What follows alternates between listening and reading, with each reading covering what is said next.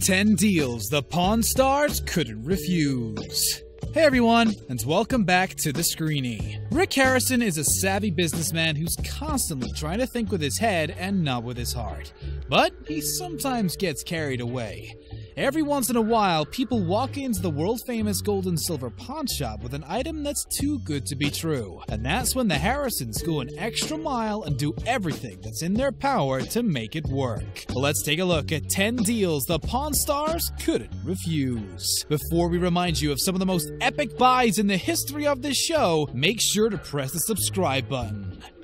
Number 10. Stolen diamond earrings. The pawn shop owners stumble upon hundreds of stolen items in their lifetime, and they even end up buying some of them. This happens to be the best of them, including the notorious negotiator Rick Harrison, who was so dazzled by one pair of diamond earrings he couldn't tell the seller wasn't their original owner. In Rick's defense, the guy showed no signs of being a thief. He walked into the store, sharply dressed and well prepared, and even has the paperwork to prove the diamonds were real. Unlike some of the customers who show up without doing their homework, this man knew the real worth of the item he was trying to sell. He answered all of Rick's questions with ease and sealed the deal by showing the receipt. The pawn shop owner cashed out $40,000 for the earrings after he was sure that they were legit. Police came knocking on his door a few days later because it turns out the jewels were actually stolen.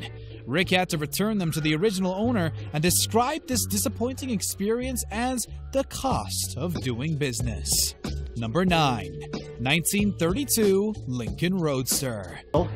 Okay, Uncle Phil. I have a 1932 Lincoln convertible V12. Yeah, that's a cool car. Yeah, it is, yeah. Okay, just come around back. Okay. Okay? Vintage cars were always the old man's biggest passions, and he couldn't keep his eyes off this amazing Lincoln Roadster from 1932. The classic vehicle screamed luxury, and it was in such great condition that Rick and his dad felt that they traveled back in time. The two men immediately knew that they're not walking away without making a deal, and they were ready to cash out an enormous sum of money in the process. Fortunately, the original owner cut them some slack because he was a huge fan of their show. The negotiations were pretty smooth, and the Harrisons cashed out less than they expected after settling for $95,000. It seemed like one of the easiest sales they've ever made, until the guy made one strange request. He wanted it to be paid in pure gold. Fortunately, the Harrisons stored huge amounts of precious metals over the years and finalized the sale without any hassle. Number 8. 1922 High Relief Coin. Dozens of items featured on Pawn Stars proved the size doesn't determine their value, and this tiny coin is one of the most notable examples. Rick Harrison was ready to cash out $80 for this itty-bitty trinket you could easily lose in your pocket, and for a very good reason. This precious item was one of 10 proof-piece high-relief dollar coins from 1922 left in existence. This shiny piece of metal went on one crazy journey before it ended up at the world-famous gold and silver pawn shop. Its original owner never realized the value of this classic collectible and lost it in the poker game after he ran out of money. The customer who brought it to Rick had a lucky hand that night and eventually earned a buttload of cash thanks to the mysterious coin. After the pawn shop owner called in one of his experts, it turned out the coin was legit, and Rick wanted it so badly he spent $80,000. Number 7. Stephen Stills' Gibson guitar.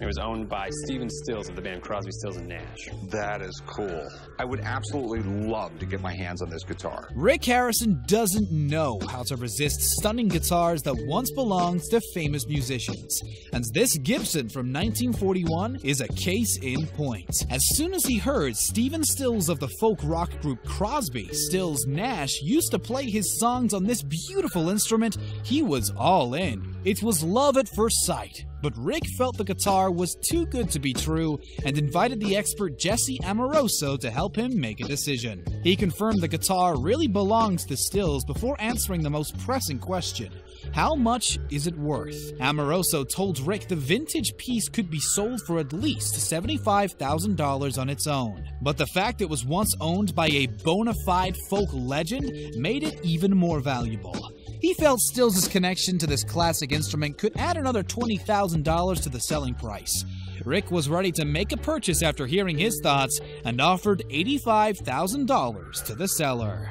Number 6. Paul Revere Silver Spoon. It was made by Paul Revere.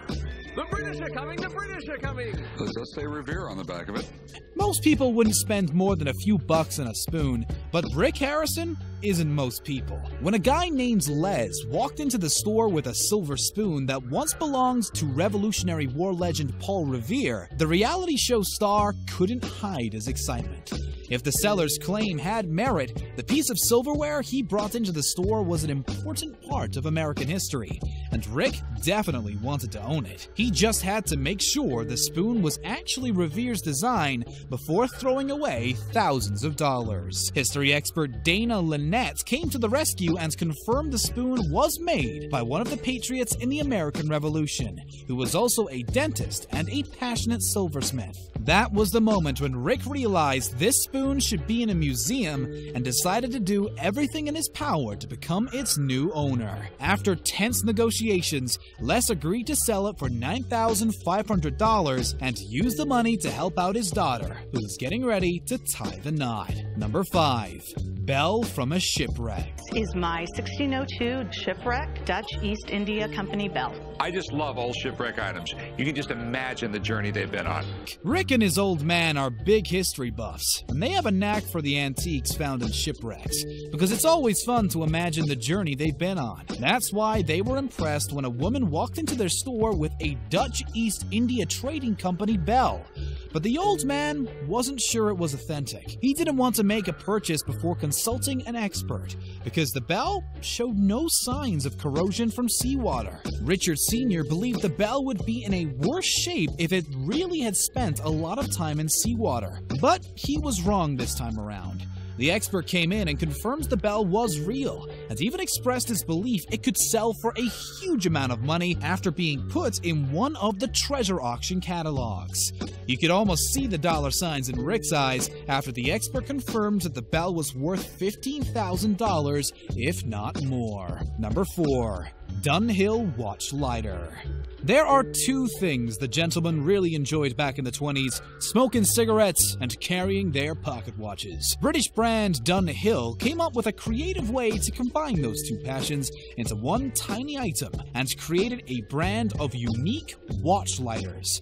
They were a status symbol not everyone could afford and perfectly captured the aesthetic of the Roaring '20s. Dunhill was the first brands to ever incorporate a watch in their lighters, and when passionate collector George showed up to the store with a rare model from 1926, Big Hoss didn't know how to say no to him. Both men seemed to know a lot about the lighter, and they weren't ready to let it go that easily. George wanted at least $60,000 in return for the item because he knew how rare and valuable it was. Corey agreed it was worth a fortune, but he wasn't ready to cash out that much. The seller eventually walked away with $4,000 because he realized the store had to make a profit as well. Number 3.